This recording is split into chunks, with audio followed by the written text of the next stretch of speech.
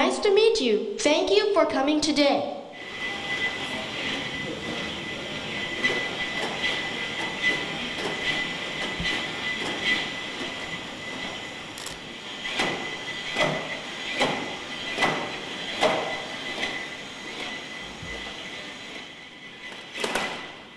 Oh yes, first time today that I've caught that.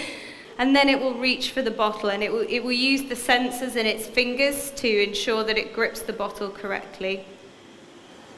And now it's going to use the same sensors to help it to open the top, sensors to help it to place the cap on the table so it knows when the cap has reached the table. The cup, and those same sensors help it to not crush that cup, which is obviously much more delicate than the plastic bottle that it's holding in the other hand.